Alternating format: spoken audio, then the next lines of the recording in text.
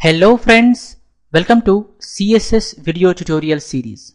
From the past video tutorial, we are trying to understand nth pseudo classes, that is nth pseudo class selectors. In the previous video tutorial, we have discussed nth-child pseudo class as well as nth-last-child pseudo class. In this video tutorial, I would like to discuss some more nth pseudo classes. In the previous video tutorial, to understand nth pseudo classes, we have written this sample code. In the body section, we have created two divs. The first div has an ID div1, second div has an ID div2. First div has the border red border and the second div has the green border. Both div have 5 paragraphs. This is the output for that code. You can see here the first div has the red border, second div has the green border, as well as both divs are having 5 paragraphs. In the previous video tutorial, we have understood that to target the first child of any parent and apply the style, we use the first child pseudo class. We have seen that p:first child in flower brackets, I am going to write here border of 2px dotted blue semicolon. What I am telling to the browser? Locate any paragraph if it is the first child of its parent HTML element. Apply the border to px dotted blue. Of course, this paragraph is the first child of its parent HTML element. Similarly, this paragraph is the first child of its parent HTML element. Hence, they are going to have 2px dotted blue border. File, save, go to browser and refresh. You can see that first children of both the divs are paragraphs and they have the dotted blue border. Similarly, we can also use the nth child, right? We can also use the nth child and there we can give 1. What's the meaning of this code? Locate any paragraph if it is the first child of its parent HTML element. Apply the 2px dotted blue border. Of course, this paragraph is the first child of div1. This paragraph is the first child of div2. Hence, both of them are going to have 2px dotted blue border. File, save, go to browser and refresh. You can see that there is no change. The first children of both the divs are paragraphs. They have the dotted blue border. Let's proceed and see something else. I am going to add one h3 element here. I am going to add one h3 element saying heading text closing h3. I'm going to copy this code and paste it in div2 also. Now in div1 we have one h3 element. In div2 we have one h3 element. This time I am telling to the browser, locate any paragraph if it is the first child of its parent HTML element. Apply 2px dotted blue border. But this time h3 is the first child of div1, not the paragraph, right? This paragraph is not the first child of div2. h3 is the first child of div2. Hence, this code won't perform any effect on paragraphs. File, save, go to browser and refresh. You can see that no paragraph has the dotted blue border because no paragraph is the first child of their parent. And also you can see heading text is added, right? What if we want to select the first paragraph? What if we want to select the first paragraph and apply the style on them?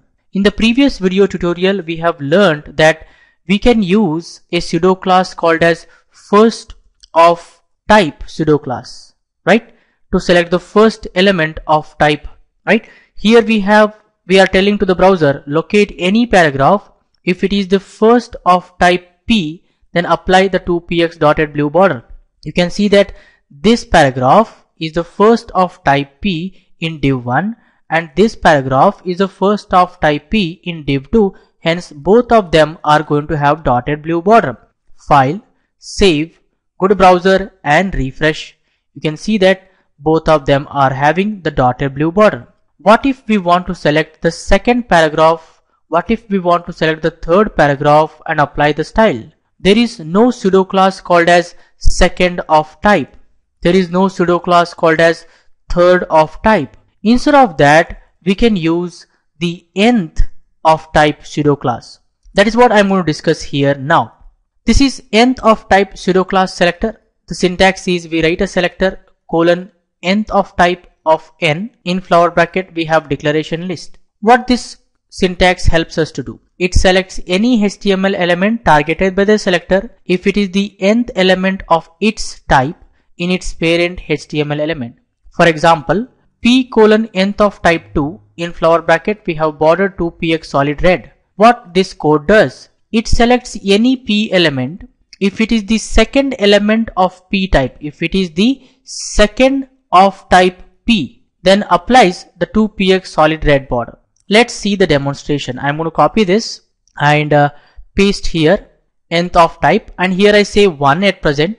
What I am telling to the browser, locate any paragraph if it is the first of type p, then apply the to px dotted blue border. Of course, this paragraph is the first of type p. Similarly, this paragraph is the first of type p in div 2. Hence, they are going to have the dotted blue border. File, save, go to browser and refresh. You can see that there is no change. I can change the number to 2. This time I am telling to the browser, locate any paragraph if it is the second of type p, apply the dotted blue border. Of course, this paragraph and this paragraph are second of type p. File, save, go to browser and refresh. That is how you can select the second of type, third of type, anything. I hope you guys have understood how we can use the nth of type pseudo class. Let's proceed and understand something more. What if I want to select the last paragraph in div 1 and the last paragraph in div 2, apply the style on them? One of the simplest way is using the last child pseudo class, right? Because there are no other elements below these p elements. They are the last children. They are the last children, right? What I am telling to the browser, locate any paragraph if it is the last child in its parent HTML element. Of course, this paragraph is the last child of div 1. This paragraph is the last child of div 2. Hence, both of them are going to have the dotted blue border. File, save, go to browser and refresh. You can see that both the paragraphs which are last children in both divs are having the dotted blue border. We can also use the nth last child in bracket. I say 1. That is also we can use nth last child. If I say file, save, go to browser and refresh, there is no change, right? Nth last child. Okay. What happens now? I am going to copy this heading. I copy this heading and paste here. I am going to copy and paste here. This time you can see that this heading 3 is the last child of div 2. This heading 3 is the last child of div 1. This paragraph is not the last child of div 2. This paragraph is not the last child of div 1. Hence, this code won't perform any effect on any paragraphs, right? If I say file, save, go to browser and refresh, you can see that no paragraph has the dotted blue border. And at the end, we have heading text added. At the end, we have heading text added. Okay. What if I want to select this last paragraph and apply the style? What if I want to select this last paragraph and apply the style on it? What we can do? In the previous video tutorials, we have learned we can use last of type pseudo class, right? We can say here, locate any paragraph if it is the last of p type, apply the border dotted blue. Of course, this paragraph is the last of type p. This paragraph is the last of type p. File, save, go to browser and refresh. You can see that both the paragraphs which are at the last, right, and they are of type p, they have the dotted blue border. Similarly, we can also use the nth last of type pseudo class. That is what I am going to discuss now. Here you can see that there is a pseudo class called as nth-last-of-type. In brackets we use n. This is a syntax. We write a selector colon nth-last-of-type. In bracket we have n. In flower bracket we have declaration list. What this syntax helps us to do? It selects any HTML element targeted by the selector if it is the nth last element of its type in its parent HTML element. This is the example code. P colon nth last of type. In bracket we have 2. In flower bracket we have border to px solid red. What this code does? It selects any p element if it is the second last element of p type in its parent HTML element. Second last element of p type. Second last of type p. Okay, let's see the demonstration. Here I say nth last of type p. I'm going to say here 1. What I am telling to the browser, locate any paragraph if it is the first last of type p. Of course, this paragraph is the first last of type P and this paragraph is the first last of type P. Hence both of them are going to have the dotted blue border. File, save, go to browser and refresh. You can see that there is no change. What if I want to select the second last of type P or third last of type P? Simply we can change the number here. If I say here 2, this time I am telling locate any paragraph. If it is the second last of type P, apply the 2px dotted blue. Of course, this paragraph is the second last of type P. This paragraph is the second last of type P. Both of them are going to have the dotted blue border. File, save, go to browser and refresh. You can see that the second last of type P are having the dotted blue border.